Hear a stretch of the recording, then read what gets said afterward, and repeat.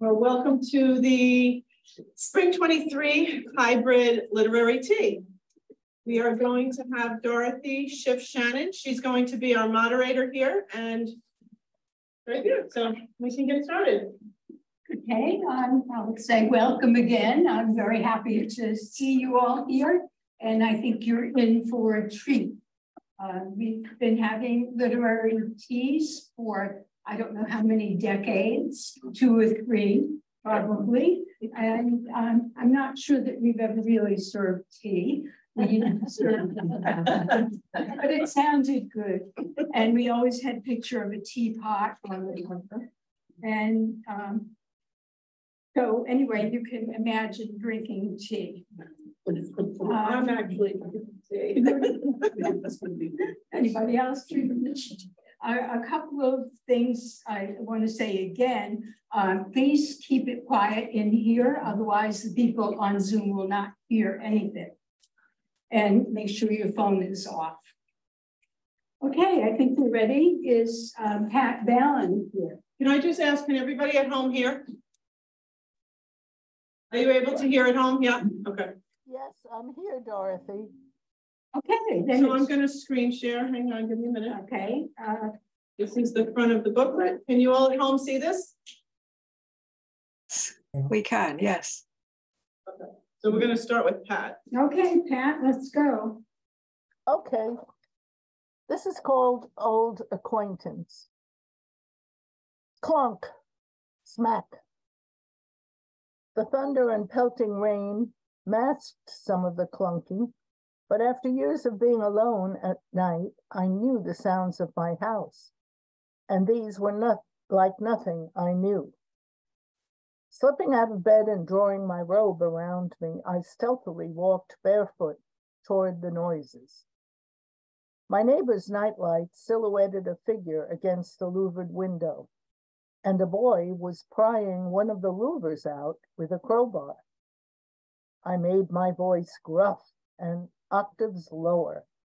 "Get out of here," I growled in a deep voice. The boy threw up his hands, dropped the crowbar with a clang, and fled. I hesitated, but finally called 911. Later, the police found an already detached louver near the crowbar and complimented me on my presence of mind.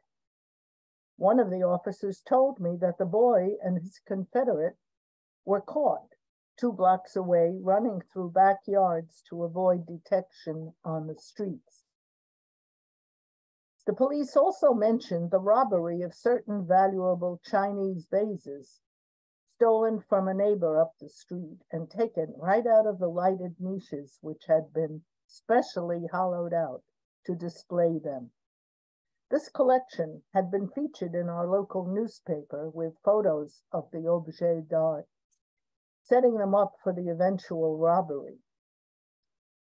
I cast my mind back to a few months before, remembering that my husband Don had taken a teen under his wing and even invited him to our home. The youngster, Justin, was a floor sweeper at Don's gym.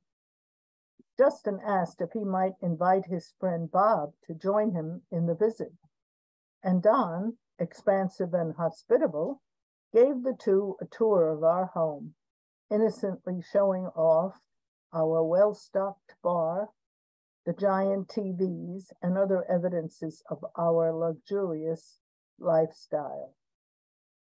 Don even allowed them to see into my studio, where my own Ming vase and Tang horse figurine, both copies, were privately displayed. Bob, the older of the 2 young men, seemed to appreciate my paintings and lingered in the studio for a closer look. As an amateur sleuth and mystery story buff, it didn't take me long to suspect that the boys from the gym had tried to rob our house, but I never followed up on my hunch, nor did I ask the police the culprits' names. To spare Don's feelings, I certainly didn't tell him my suspicions either. He would have been crushed. and he'd have felt his hospitality betrayed. 15 or so years later, we were invited to a cocktail party at the home of new friends, Sue and Mark. Their son was visiting, and when they introduced him, here was that same Justin from years before, now all grown up. He greeted Don and me without self-consciousness. I searched his eyes for a sign of guilt, but found none, except that his eyes didn't blink when they met mine. I remembered that when my own young son had been caught in a lie, his eyes would grow wide and unblinking in a parody of innocence. I felt menaced when Justin circled behind me to take my coat, and the hairs on the back of my neck quivered. It was unreasonable and silly. Perhaps I was overreacting. I cast my eyes down so he couldn't see the suspicion in them. Now Don boomed. So, Justin, what have you been doing with yourself since the last time I saw you? Sue and Mark rushed to answer, tumbling over themselves to reply. Oh, Justin is in the importing business in Miami. And Sue added, he and his friend Bob handle some pretty valuable Chinese vases and things. Mark chimed in. Old, very old stuff. In fact, he's up here for a Sotheby auction, hoping to get a good bid on a figurine from, what was it? The Ming Dynasty, I think he said. That's it. The end. Pat is an artist and a writer, and now we know she's also a detective. Yeah. Let's see, is Jane Cash here?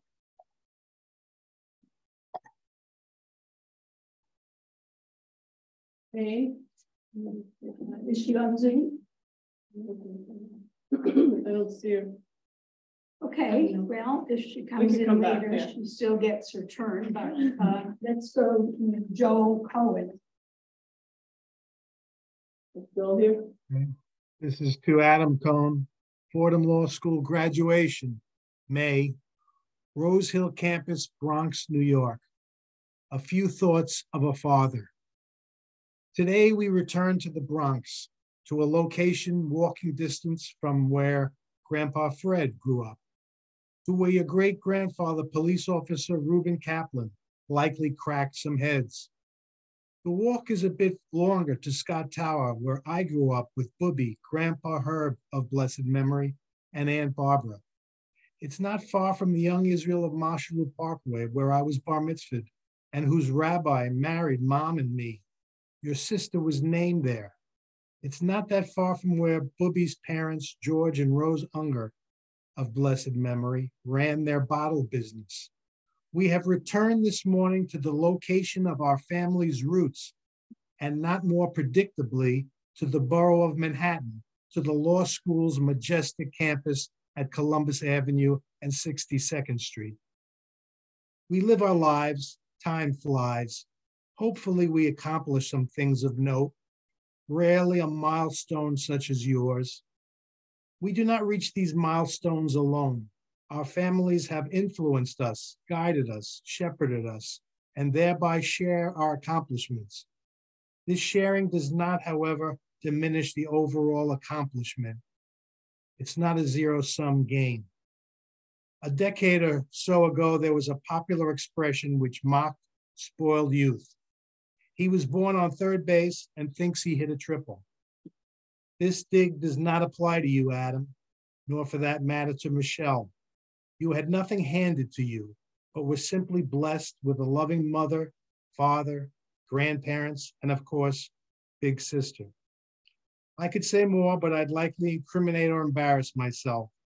To you, Allie, and your friends, continued success and only good things.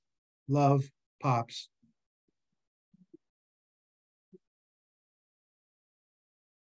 Thank you, Joel, and congratulations. It's nice that we can share with you your feelings about your son, and it all sounds like a nice, warm family. Thank you for allowing me to memorialize. You're very welcome.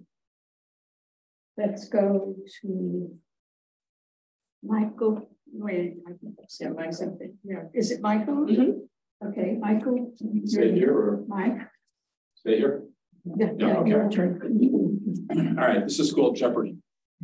It's early winter in 1990. My wife and I have just made the trip to Merv Griffin's Hotel in Atlantic City so that I can humor myself by participating in a Jeopardy contestant search. I'm ushered into a large room where I and what seems like hundreds of others will be given a written test. This is step one. I nervously wait for the test results, and I'm somewhat surprised to hear that I will be able to move on to step two, a simulated game, after which I'm told that I have qualified to be on the show, if they can use me. That's not a guarantee, and I'm convinced that they will have more than enough New York Cotter-type teachers with afros and mustaches. We go home. A week or so has passed. Finally, the call comes. Would I like to fly out to LA at my expense to appear on the show? I emit sounds that resemble, yes, of course, thank you. I arrive along with my wife and kids at the end of January. I've spent the intervening time studying. I've learned the sites of all 20th century Olympic Games, the names of most of our vice presidents, and all sorts of other esoteric and forgettable information. It's Monday, January 31st. I arrive at the studio to meet my game show destiny. In spite of myself, I'm thinking of how much money I might win if things go right. I try to put it out of my mind. All 5 episodes for the week will be taped today. There are 15 contestants. We are given instructions and a pep talk, as well as a pile of documents and releases to sign. With a leap of faith, I skim them and sign. We've been told to bring changes of clothing for multiple games in the event that we win, an act of optimism that goes against my very nature. I'm introduced to a gentleman named David Epstein, which he conspicuously pronounces Epstein, who makes it clear to all of us that he is, in fact, the returning champion. I'm randomly chosen to be on Monday's show, facing off against Mr. Epstein and a very nice woman from somewhere in the Midwest. Alex Trebek keeps his distance as we get ready for the game. I guess he doesn't want to develop any preconceptions about us. Everyone not chosen for this game is seated in the audience, as are my wife and kids, right up front where I can see them. Finally, the game begins. I know most of the answers and I hit my buzzer, but nothing happens. I can't master the intricacies of hitting it after the light on the game board goes on as Alex finishes reading the answer. I'm frustrated. I keep getting locked out. The commercial break comes and my point total is 0. I begin to sweat a lot. During the break, I'm brought a glass of water, though I prefer vodka.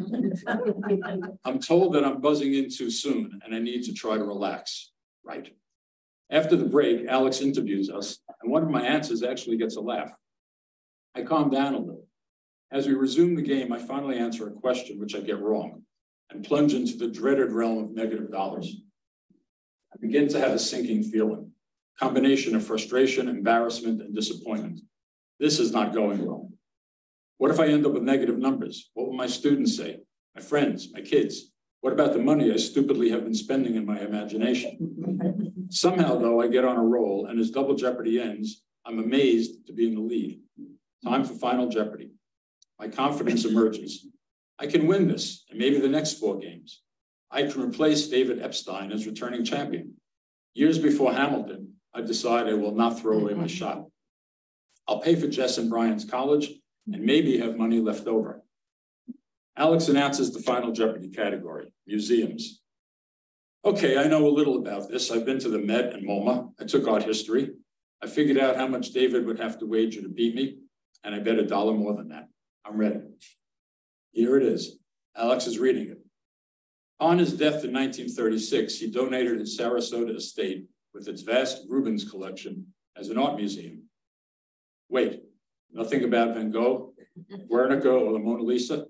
I stare blankly at the board. I see Elaine in the audience and I shake my head. I feel my face redden.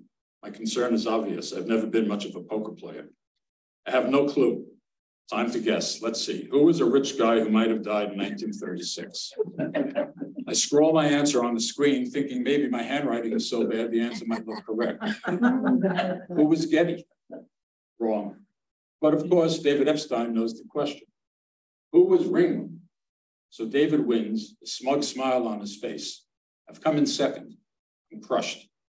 After the taping, Alex tells me what a great comeback I have made. And David tells me that he knew it was Ringling because he had recently read an article about it. Thanks, David. I've always hated the damn circus anyway. I've won no money, but I do get garbage bags, Qvel for leg cramps, a Jeopardy game, Centrum Silver, and a great trip to a resort in Malaysia. I'm invited to stay and watch the rest of the tapings. I decline, and we take the kids to Disneyland. A day or two later, we go home. Of course, it is 1991, the time of the Gulf War, and the State Department has issued a terrorism alert for Malaysia. This is where they're sending me? And that's not enough. The value of the trip is submitted to the IRS's income, and most school vacation times are blacked out. They refuse to change the trip. Not possible, they say. I forfeit the prize. The show airs on March 11th. When I get to work the next day, the door to my office is decorated with circus posters and ads for the Ringling Museum. Sure, I love my friends. Despite my disappointment and the fact that I still have trouble watching the show, I remain very grateful for this experience, for my 30 minutes of fame, and for being able to meet Alex Trebek. Rest in peace, Alex, and thank you. Very good. Hey, thank you, Mike. You might be an almost celebrity on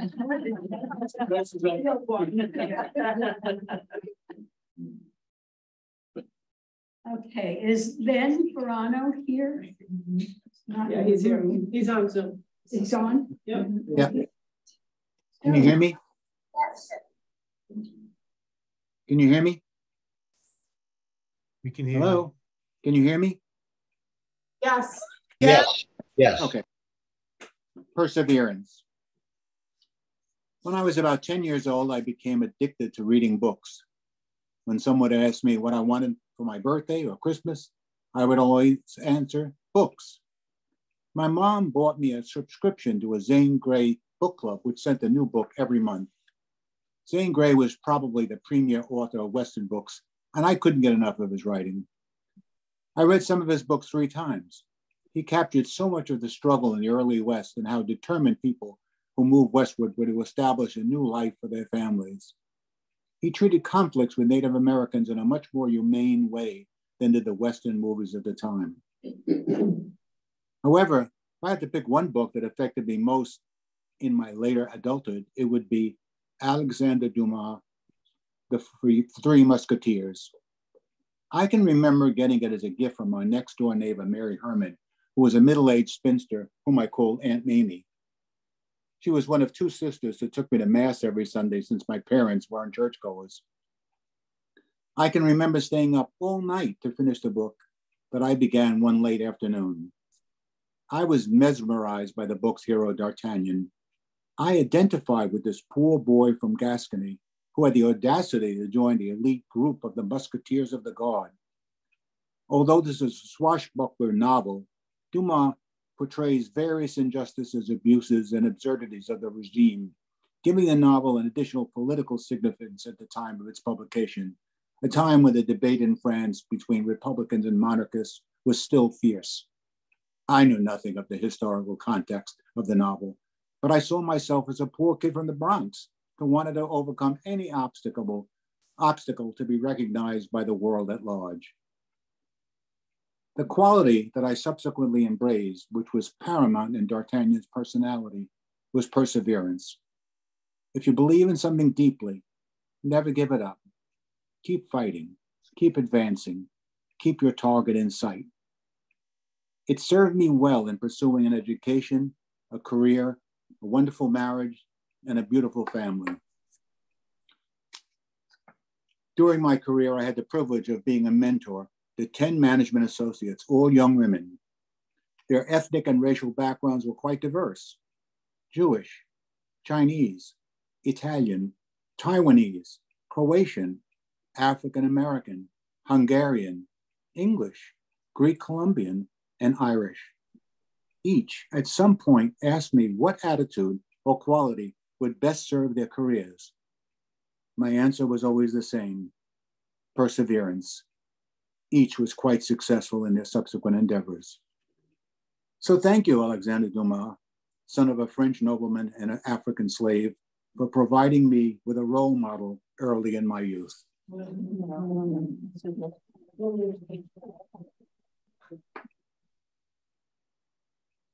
Thank you very much, Lynn. I wonder how many kids today will find time for deep reading when they're so busy with their technology.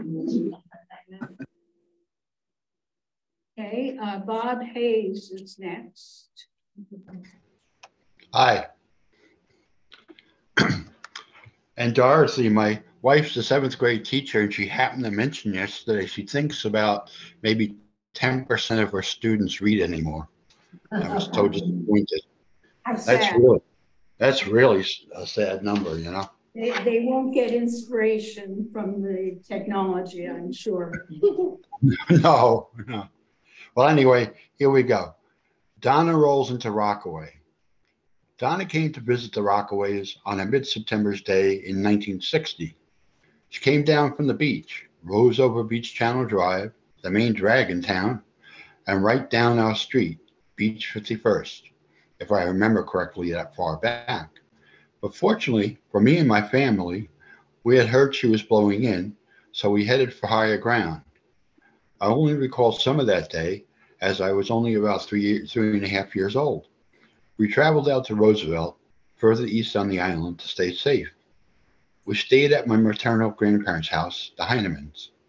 Outside the house that day, it was raining cats and dogs, as they used to say. At times, the wind howled so hard that I was very scared.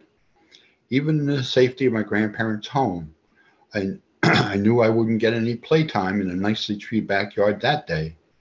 Meanwhile, back in Rockaway, Donna roared over the sand and boardwalk at Rockaway Beach. She headed north at fierce speed. Donna was determined to reach our house that day. She roared down the hill on Beach 51st Street. She never knocked or even rang the bell to our ground floor apartment. Instead, she blew through the side of the house and came right inside our living room. She rushed throughout the house, filling up all the rooms. Her immense strength pushed the front door wide open. Back in Roosevelt, I still remember how nasty it was that day, but it was nothing like what was happening back in Rockaway. My parents told me that Donna pushed my small bed over to the opposite wall. Keep this in mind for later. My mom had an electric Singer sewing machine, the type in a nice wooden cabinet. Donna pushed it clear out the front door and down the street. My mom told me that a few days later, my paternal grandfather, Michael Hayes, came and dragged it out of the street. Supposedly, he brought it back to my grandparents' house in Jamaica. He tended to it in a small workroom. He totally disassembled it, removed any salt, and lubricated it. He brought it back to my mom, and she used it for many more years. After 2 or 3 days out in Roosevelt, we returned to our home, somewhat wet, sweet home. But in the end, I felt there was a silver lining. When Donna had pushed my bed across the room, it exposed my lost silly putty. Even the immense strength of Donna couldn't enlarge my silly putty. And that's the way it was, or at least from my young mind's eye.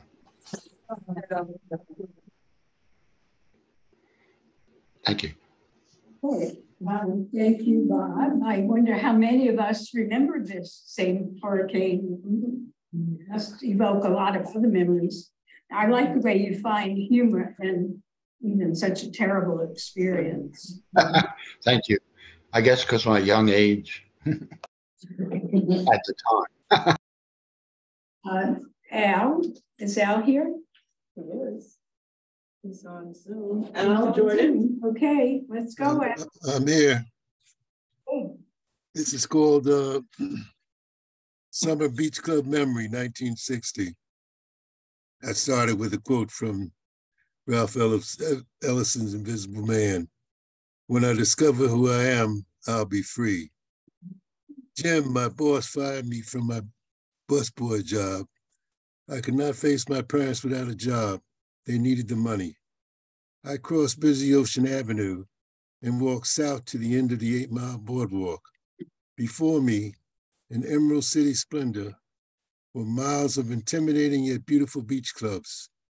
These magnificent historic fortresses with names like the Promenade, Breakwater, and Trade Winds stood as both guardians and gateways to the moody, restless Atlantic. Within hours, I found a job as a pool porter at the prestigious Colony Surf Club built in the late 1920s. I joined the expendable legion of summer workers in mindless, low-paying, demeaning jobs that challenged self-esteem and personhood. I became Don Quixote armed with a broom and a long-handled dustpan. My job description was simple: keep my area clean, mouth shut, respond promptly when summoned over the loudspeaker, stay out of the pool or ocean even after closing, and the cabanas were off limits. I was unimportant and declared invisible. I was a guest in a strange house. The famous and wannabes paid thousands of dollars to roast in the sun, be catered to, and for some, specialize in being rude and obnoxious. The white-on-white cabana boys ran errands, pampered and flirted with the older women for large tips. Their daily tips surpassed my weekly salary. The familiar smell of suntan lotion hung like a cloud in a sickening alliance with the relentless humidity. Multicolored beach umbrellas polka-dotted the hot, white, washed concrete landscape as the sun's only worthy opponent, but I cannot use them.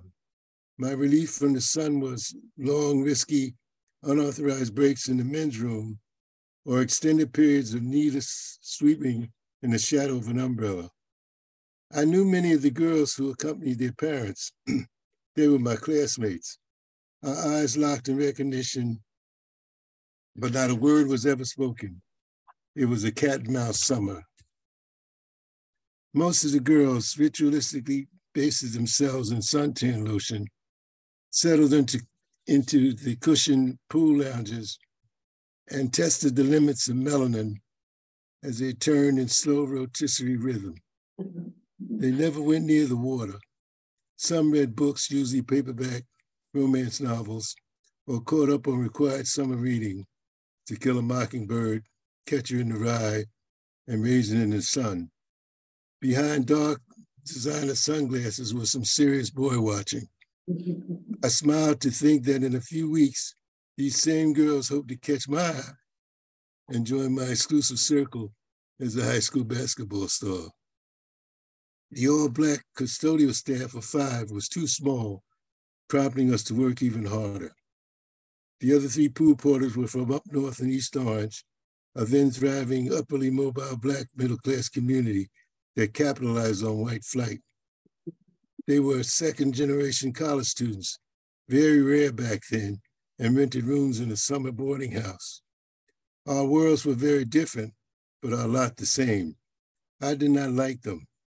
They were too clannish, pretentious, and acted white in speech and manner. Their conversation focused on subjects such as fast cars, cotillions, a form of ball of which debutantes are presented to society, and hopes of a future in something called a boule, which I later learned is an elitist secret society of selected, successful Black men. They never accepted my offer to play basketball in my neighborhood, yet I was careful not to alienate them. They were my ride to and from work. Mrs. Watt, a widow, was the matron for the bathrooms. She was a typical prayerful, God-fearing church lady whom I called Auntie. Years of domestic work left her without Social Security or a pension. Now in her late 70s, she was too old and frail to be working, especially in such a strenuous job, and too proud to accept help from her grown children. Yet each day she faithfully boarded the bus for the 24-minute trip from Asbury Park. On several occasions, I found her in tears. How could a 15-year-old bring comfort to a person in his 70s whose heart and spirit were almost broken? Sometimes I did her job in mine, but other times I instinctively held her hand and repeated the words I heard my father say from the pulpit. In a preacher's soothing cadence, I said, "Mrs. Watt, be patient. Your reward is yet to come. God has a blessing for you." "I know, thank you, sweetie," she replied with blessed assurance. My wide straw hat with the bright red band was more than a fashion statement or protection from the sun. It was my Declaration of Independence. I refused to be invisible. And one day somebody did notice me from across the pool and yelled, you know, in the South with that hat, folks say you down on the levee, but in my old Brooklyn neighborhood, you would be down on the levee. I froze in my tracks. My spine stiffened. Many around the pool laughed out loud, but not me. It was frightening. I needed my job.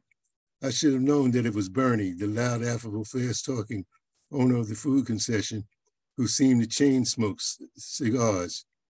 "Al, I can see I need to teach you some Catskill humor. Come on, loosen up," he bellowed. For whatever the reason, Bernie liked me. He even arranged for me to come in early on weekends and help him open. I was paid off the books cash and access to free meals, a privilege I never abused. He began to teach me the tricks of the trade and tell stories about his growing up. He told me that I reminded him of himself at 15, but I did not believe him at all. Admittedly, on some days I tried to avoid him. His friendship had a price. He asked me annoying questions about school, grades, homework, college, and future aspirations. I heard enough of that at home. Bernie was a very wealthy man who, unlike others I encountered, was not arrogant or aloof. He promised me that I could always have a job in his business, reassuring words for a kid fired only weeks ago. Each conversation with Bernie made me feel a bit more comfortable. With extreme caution, I began to trust him, but only just a little. I was always awaiting the other shoe to drop. With Bernie, it never happened. My job as a pool porter did not change. I did. It was still hot, annoying, low paying, and often demeaning. Yet I began to realize that my job did not define me. More importantly, I gained comfort with myself. If it takes a village to raise a child, in the summer of 1960, I had one. My parents always at the core, joined by Bernie, my coworkers, and even Jim, who had fired me. My first and last beach club summer job began and ended. I was 16 years old. That's it.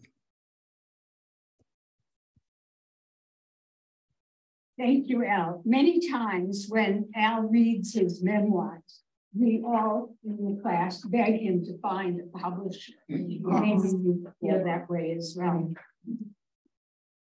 Now it's Arnie's turn. Is Arnie here? Arnie Katz, are you online?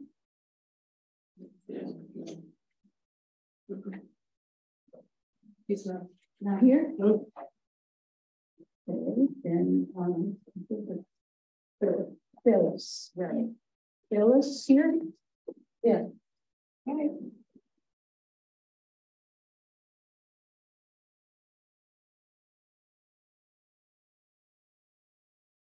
A rainy day. There was a big gray coal-fired stove in our kitchen.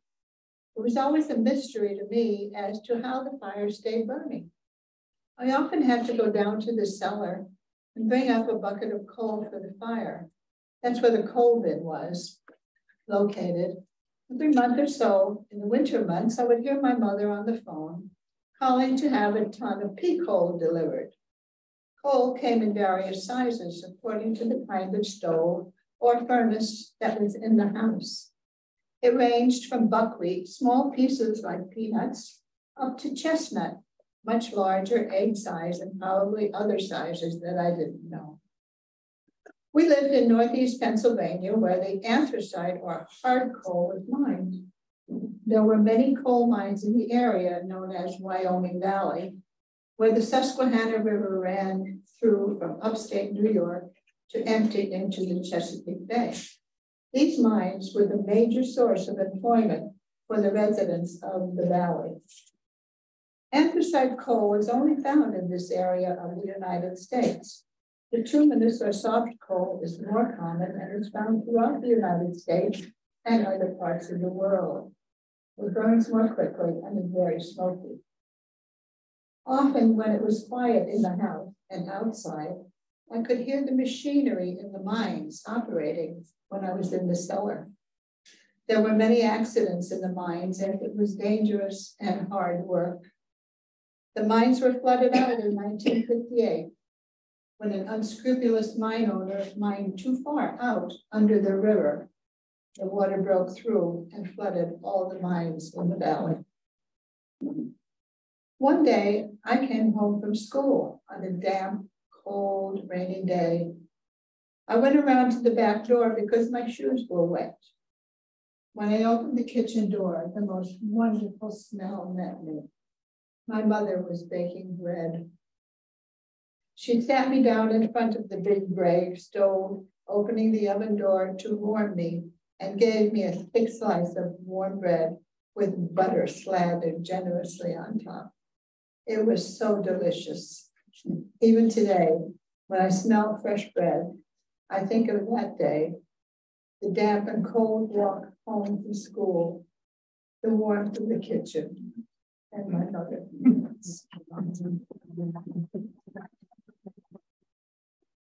Thank you, Phyllis. I love the details. You really take us to that place. Martin Levinson. Is he here? Marty, are you online? Not there? No. And Michael McCarthy. Is he here? Nope. Michael McCarthy? No, I don't see him. Okay, Gary. Yeah. Gary's here.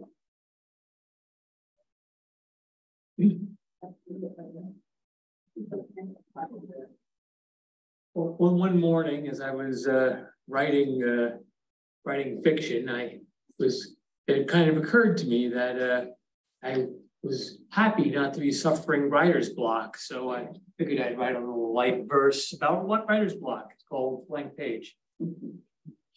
As I'm mocked by this blank page, reminded that I'm not a sage, been at it since the last ice age. No words will come to mind.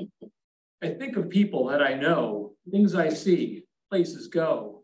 For all this thought, nothing to show. No words will come to mind.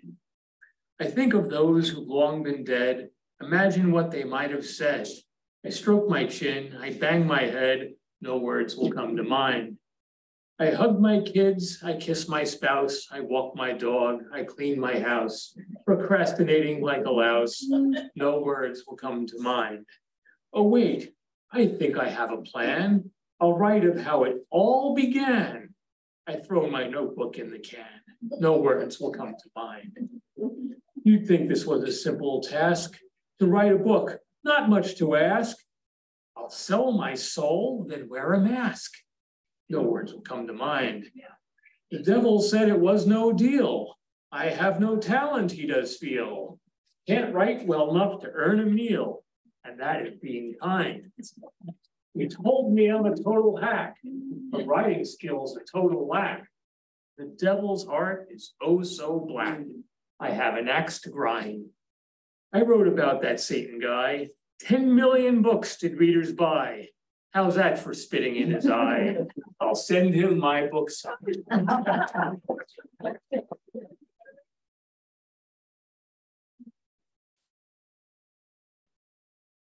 Thank you, Gary. I think we all know what writer's block is. You have a lot of humor in your poem. Okay, Rachel. This is one of the group of nursing stories that I had written over the years as I was a registered nurse. So remember, it's about your third or fourth one. Yeah, the third, I think. Right? Some, I shouldn't apologize, but there are some words here that you may not be familiar with because they're medical terms. But you know, after we're done, if you want to ask me, you can ask me. Okay, the Thanksgiving gift. Sam needed a liver transplant and was on the transplant list. Every couple of weeks, he came to our hospital for a paracentesis, his big belly filled with ascites fluid. After the procedure in the radiology department, which sometimes yielded 4 liters of fluid, he would need 50 grams of salt albumin to replace some of the nutrients lost during the paracentesis. As a result, he would be with us in ambulatory surgery most of the day to be monitored. His wife was one of the sweetest people I ever knew, and Sam no less sweet. He loved all our different personalities, and we became attached to him. One day, he reported being called to go to Mount Sinai Hospital in New York City. There was a strong possibility of a liver being available for him. He and his wife had waited all day with no updates, only to learn that the liver was not a match. He went home disheartened. Months later, Sam received a liver the day before Thanksgiving. We knew this because he had called the radiology department from a pizzeria and told them he had gotten a Thanksgiving present.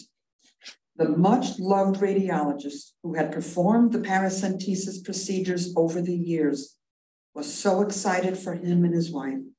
He organized and paid for a dinner for Sam, his wife and family, and also included any staff member who had had any role in his care over the years, from secretary to registered nurse. What a celebration to life that evening was. I look forward each year to your story. Thank you. You put them all together and put them in the book. How are you doing that? Oh, I've been urged to do that, but I don't have the discipline to do it. I do share it with student nurses that are just starting out, nurses that maybe I come across if I'm a patient or my husband's. I just give them away. Get someone to help you. Thank you. Okay, let's go on. Fran Scott. I'm here. We're kind of back to the devil now. Satan in the sauce. With pasta on the battle plate, I carefully twirl angel hair noodles on my pitchfork and hold steady to win the round. But somewhere in the tournament, Satan loosens a drop of red tomato sauce to splatter on my bosom and boast a direct hit to my heart. I scream defeat and grab a moistened towel, which bleeds it further across my blouse. Satan and his accomplice, the sauce, normally win, though I do not shrink from their challenge. Even when a glob of barbecue slides from a rack of ribs to brand my ribs, or a ruby-sized serving squirts from between layers of lasagna, or a single ketchup French fry dangling near my lips drips red on my shirt as if a stiff wind had changed its course. Defeated again, I cover my scarlet sin and finish my meal. Out, damn smop, I later lament, to save my raiment and resolve. Disguising as vegetables, tomatoes are really fruits, in particular berries. When Eve chose the apple for her bite of knowledge, the tomato left Eden with its fake ID to travel with the notorious evildoer and leave its mark in games of gotcha. So when Satan calls forth only ketchup from the soup of condiments on my hamburger, and it coats my cheeks in rouge before sliding downward, raising the cost of a cheap meal to include the price of my shirt, I lose, but I do not surrender. Lured by any great marinara sauce, salsa, pizza, or chili, I return to outsmart the slippery speed and cunning of this devil and his staining sauce. Don't we all?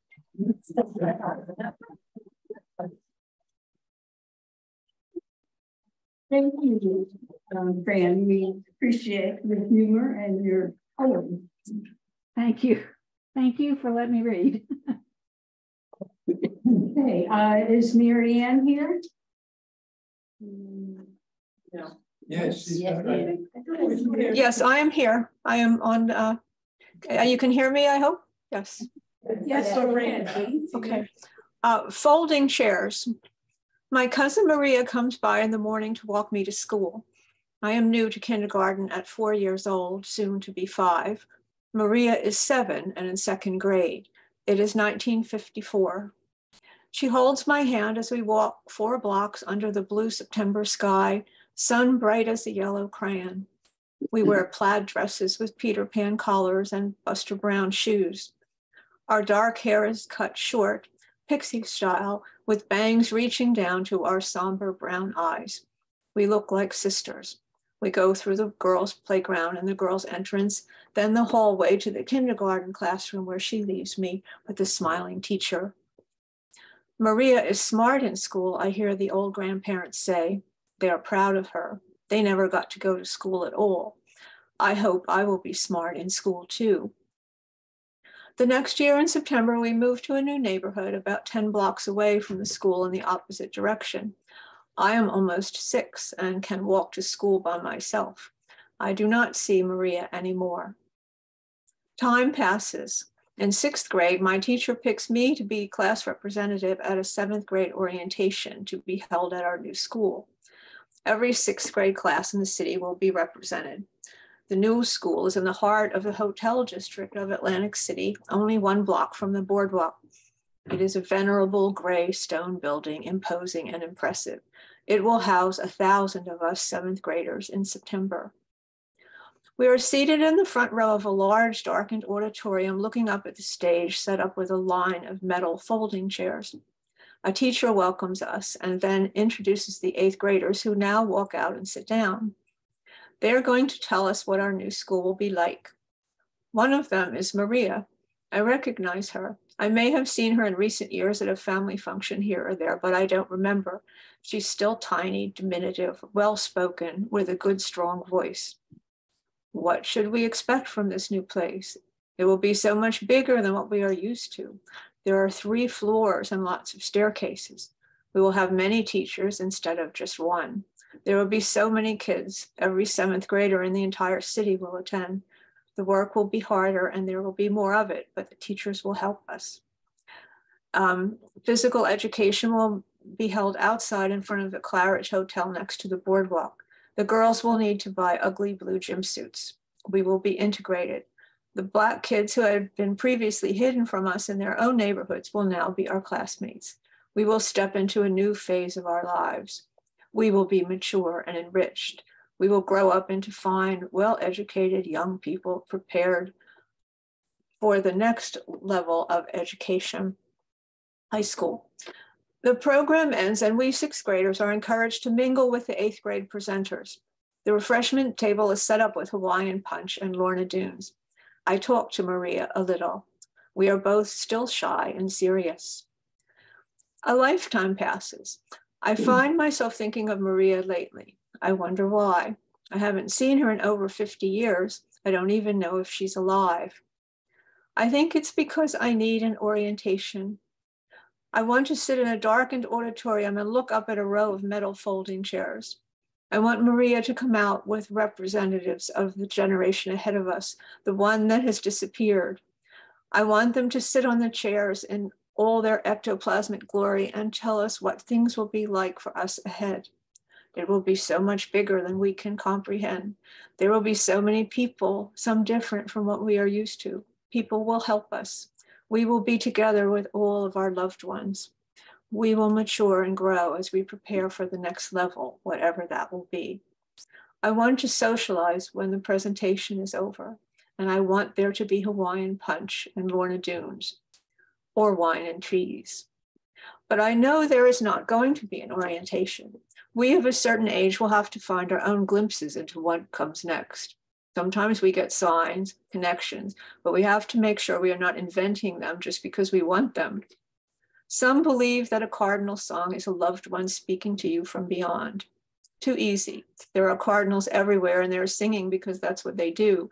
I hear my mother's skeptical voice whispering over my shoulder. A couple years ago, I was walking on a wooded path with a dear friend on the 1st anniversary of her husband's death. My foot bumped into something on the ground, a small stone painted with flowers and the word courage in the middle. Tempting to believe there was a special message from the universe here, but I hear my mother's voice again, likely a kind coincidence and nothing more. About a month ago, I had a dream, very vivid and colorful. I was with my husband's ex-wife, Pat, who had died a year or so ago, and rather quickly. We were riding around in the East End looking for apartments to rent for Pat. It was summer, lush and green with flowers everywhere, more like Hawaii than Long Island. Pat was lovely and radiant as she had been in real life. We were both very happy. It was a nice dream. I wondered why I had dreamt of Pat. I did not think of her often. We were together at family functions over the years, but we did not do things together. We might have been friends had there not been the awkwardness of a shared family between us. Later that day, I was reading Rabbi Gelman's column in Newsday. I usually read it on Sunday, but I was a couple of days late. I must say that I love Rabbi Gelman ever since his days in the God Squad with Father Tom Hartman, now deceased. Rabbi Gelman had asked Father Tom to give him a sign, if he could, from the next world. And sometime later, a friend of the rabbi's recounted a dream he'd had about a man he didn't know who gave him specific messages to give to Rabbi Gelman. It was the rabbi's father, also deceased. The rabbi got his sign. Today's column was on dreams. Rabbi Gelman talked about being open to the messages of dreams and how the deceased often use them to let you know they're all right. Then my glass of water spilled on Rabbi's column as if to make sure I was paying attention. I think in my dream this morning, Pat wanted me to let the kids know she was all right. Why would she choose me as the messenger? Because most of the family is not inclined in this direction. I overrode my mother's skeptical voice in my head. I told the kids about my dream and passed on Pat's message. I like signs that are hard to ignore. I attended a wedding shower some time ago where the bride-to-be was a nurse, as were her mother and most of the guests. In my conversation with a nurse who worked with seriously ill and dying people, I asked her if she had ever witnessed anything to make her believe in the continuance of the spirit beyond death. Not really, she said, but there was this one woman. She was delirious and she kept repeating, I see red shoes on the roof. There are red shoes on the roof. After she died, I sent a young orderly up to the roof and there were the red shoes. I cannot ascribe that story to coincidence. My mother's skeptical voice is silent. My new nurse friend and I walk to the refreshment table. There is no Hawaiian punch or Lorna Doones, but I think of them. Wine and cheese will be okay. The end.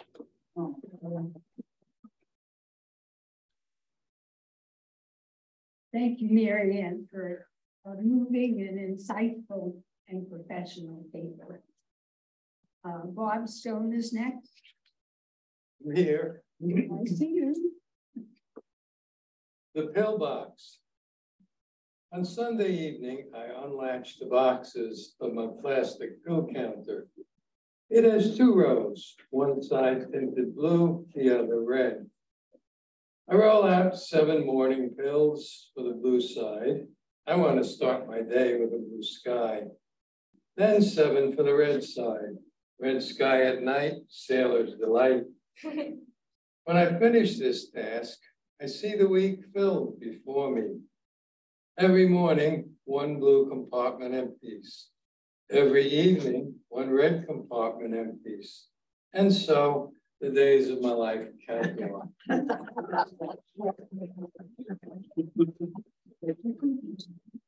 Thank you, Bob. You can tell he's an artist as well as a writer and a lot of other things as well. And that completes our literary theme for the year. Thank you.